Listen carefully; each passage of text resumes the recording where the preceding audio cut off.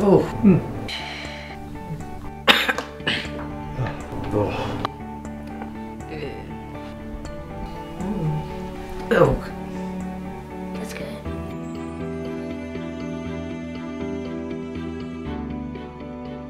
Hi, I'm Steve Warrenberg. I'm a research fellow here at International Flavors and Fragrances. I've been here for about 21 years, and I head up the group called Consumer Science, which studies the benefits of flavors and fragrances that go beyond the simple evaluation that consumers might give. Natural shavings reminds me of the 4th grade. It reminds me of the first day of school. School. Grade school.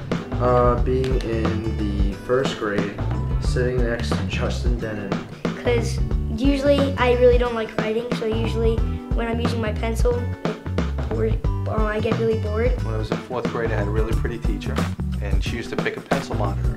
Playing with pencils like we were Star Wars characters, and they were lightsabers. It sort of makes me tired when I speak. Getting up and crossing the classroom and not feeling comfortable with myself as a young girl. So every day, all the boys used to raise their hands to be pencil monitor, so they could go up and sharpen the pencils and hang out with Mrs. Velastro. When my teacher caught us playing with them like they were swords, I got stabbed in the hand. And I did not like crossing the room, and I did not, I always tried to be prepared with a nice sharp pencil. And she took me to the bathroom to wash it out, and my hand smelled like a pencil for a really long time. It reminds me of the fair in my hometown. In July there was this St. John, and they had a big fair in the park. In the 6th grade, me and my friend Dan Mallon went to the park, Clove Lake Park in Staten Island, and they had like a little carnival going that day. It was at one of my school carnivals, and my mom bought me cotton candy, and I was like, yes! And we used to go and have cotton candy and ride the rides, and it was a lot of fun. We went through a sprinkler, and when we went to go get cotton candy, which is probably the dumbest move ever on my part, he took the cotton candy and he just threw it at me. And then I ate it, and then after I pulled it away from my mouth, it got all over my face. So then I couldn't get it off, and then I had to wash it off. I had cotton candy all over me, stuck in my hair, all over my face, my body. I had to get a haircut, and I smelled like cotton candy until I got home. It was pretty bad. It was good though. The thought behind why smell is remembered longer than other sensory modalities is that there are fewer things to interfere with the smells once remembered compared to, say, sights and sounds. When I was in college, I used to work as a bank teller. Me and my mom, I had to tag along with her everywhere, so we went to the bank. On TV, they would always like smell money. Working at a bingo, when we had to do the bingo at Holy Family and count all the money, and I couldn't stand it. It was gross. And she had to take out money and fill out some paperwork. So she took out the money first. For some reason or another, it was all pens. Money has a very distinct smell. And I used to work in this neighborhood. Actually, it was a poor neighborhood. And people used to come in with rubber bands of money, but it stunk. They used to bury it in their back. I don't know what they did with it. And like, I don't know, I always wanted to try that. So I tried it, but it just kind of didn't really smell like anything. She was trying to teach me how to handle money. So she let me hold on to the money while she filled out the paperwork. But it stunk to high heaven, and we wouldn't even touch it. And there were certain people that when they came to the teller window with the stinky money, we actually had a bottle of aerosol that we would spray at the people because it stunk so much. So I went to the bathroom and put water all over my arms and my neck and some of my face, my forehead, and I just decided to smack the money on there. Actually, a customer came in one time and they handed me this stinky money, and I actually took the bottle of aerosol and I sprayed it at the window. And when I walked out of the bathroom, I screamed, "I'm the money monster." The guy went to the branch manager and I got fired. Back at home, I used to have a friend I worked in a gas station.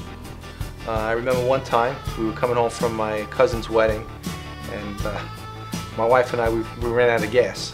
I used to love when my mom would pull into like gas stations. Probably going to my grandmother's on a Sunday. We're all piled in the car, stopping for gas. So I had to actually run to a gas station. It was raining that night too, and the car was, actually we had a truck and it was stuck in the middle of the road, so I ran to the gas station. And he was always smoking. And the funny thing is that I was asking, how can you be smoking with all this gas around? I would like smell the gasoline, and I always like the smell of gasoline. I don't know why. Love the smell. Always sticking my head out the window to get a good whiff of things. And he proved it to me that although it was dangerous, that he could be smoking because he put some gasoline in the cup and he put the cigarette into the cup and the cigarette just went off. Running back with the can of gas, I spilled it all over my tuxedo. But still it's dangerous to be smoking in a gas station. Are some odors pleasant and others unpleasant because you're hardwired to react that way? Or do you learn those associations of pleasantness and unpleasant? So that, for instance, do kids in infancy naturally find certain odors to be pleasant or unpleasant? Or do they learn that as they go on? The answer seems to be very clearly that they learn it, and that's not a hardwired association. Although it's not totally clear. The reason that it seems to be that they learn it is when you test infants with odors that adults find either very pleasant or unpleasant, infants have not a strong reaction to those odors. So things that might disgust a person, like rotten food, do not provoke disgust universally in infants, and very pleasant smells don't automatically make them have a pleasant response. When I get home from a baseball practice. Springtime. We're playing two-hand touch at the school. Cut grass, when they cut the grass at the house. I have football practice, and I used to come home and all my family, like they were usually eating dinner. And I dove for a ball, and it gets all over me. After a good rain, it always smells the best.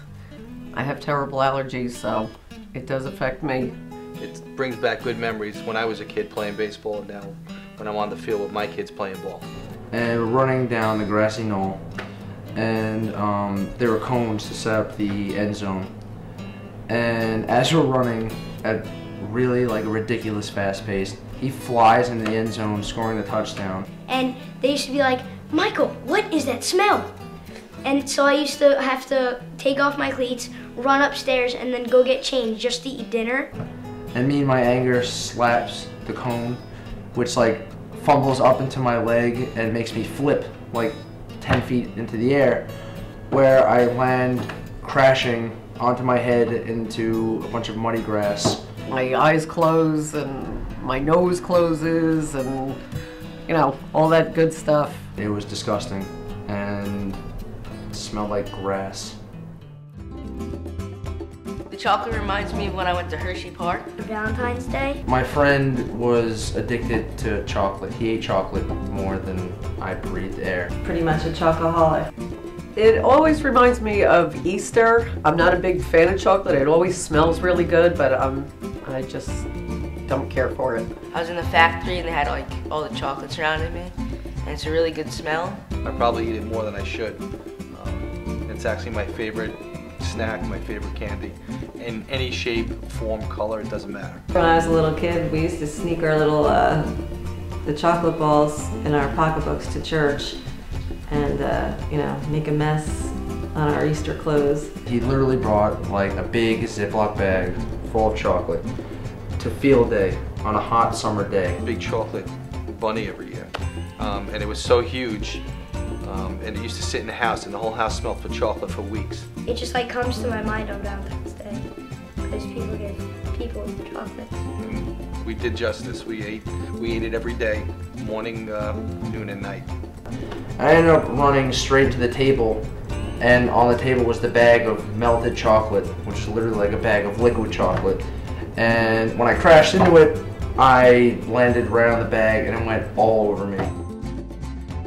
People have a sense that odors are remembered, or the memories that are evoked by odors are remembered accurately, but in fact, what research has shown is that odors are not more accurately remembered. Odor-evoked memories aren't more accurately remembered, but rather they're more emotional.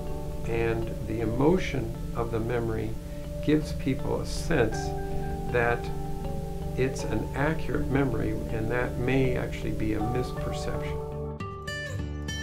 Cigarettes always remind me of like my really manly uncle. Everyone in my family used to basically smoke. When we would go to family birthdays. My mom, she smoked when I was growing up, and you would smell it on your clothes, you'd smell it in the house. Yeah, so I really don't like the smell. I used to smoke, and I smoked for a long time. Personally, I just hate cigarette smoke, although I used to smoke. Like, he's like really strong, and like he beat up 4 garbage men once. My cousin Nelson would always be smoking a cigar, and I always had to like sit next to him or something. I know plenty of people who've had cancer and, you know, actually died from smoking, so it's just not a good thing.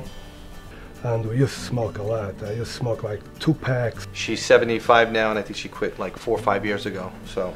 I don't know, whenever I smell like cigarettes, I always just imagine him like smoking cigarettes on the porch, because he used to do that on my porch a lot. Good thing is that eventually I end up quitting, and I'm no longer a smoker. Now it kind of bothers me. Tires. My father was in the tire business, and he always came home smelling of rubber. When I was a teenager, we used to go to car racings in this town north of my city. Rubber reminds me of when I was in a car accident with my parents when I was little. I guess when I was a kid, you know, guys drag racing or racing on a street corner, you would smell the rubber after it was burning. During the weekend, they used to have car racing in there, and we used to go on Friday night before the races. And with our mini cars, we'd go and burn some rubber. And then my brothers were in the business, and then my husband was in the business. And like I smelled all the burning rubber and everything, because we got rear-ended. I grew up smelling rubber. And then run away from the police and situations like that. It was fun and dangerous. I do believe that odors have a particularly strong connection to memory and emotions, and it's because of their intimate connection in the brain, and because of research that's been done that has compared odors to other sensory modalities in how emotional the memories are that are brought back by those different stimuli. And it seems pretty clear that the memories brought back by odors, as opposed to other sensory modalities like sights or sounds or touch of the same objects, do have a more emotional quality and a more sort of vivid or brought back quality to the memories that are evoked compared to sights and sounds and touch.